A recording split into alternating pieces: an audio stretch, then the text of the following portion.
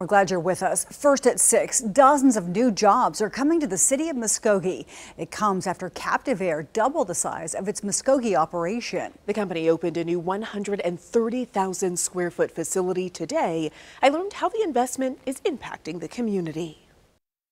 A lot of growth, a lot of opportunity.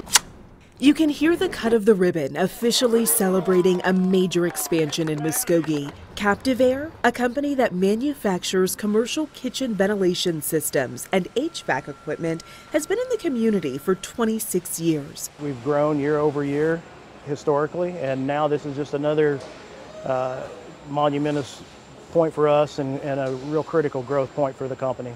Shane McCullough is the plant manager. He says the $30 million expansion has already brought about 60 jobs to the area, with another 40 on the way in the next year. We want CaptiveAire to be the #1 employer in Muskogee. That's our goal. McCullough says company-wide, the Muskogee plant is one of its most productive facilities. And the investment is something State Senator Dwayne Pemberton says isn't just a win for Muskogee, but the state as a whole.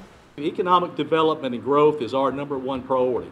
Trying to bring better jobs into the state of Oklahoma. So as you bring better jobs in, you raise the standard of living for people, you bring more money in.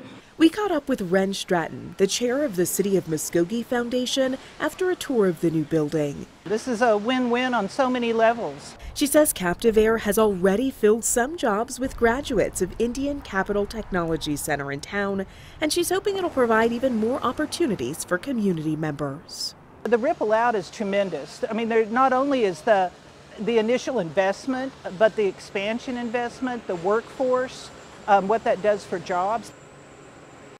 The company's president says the new facility will allow them to have shorter lead times and faster replacement timelines.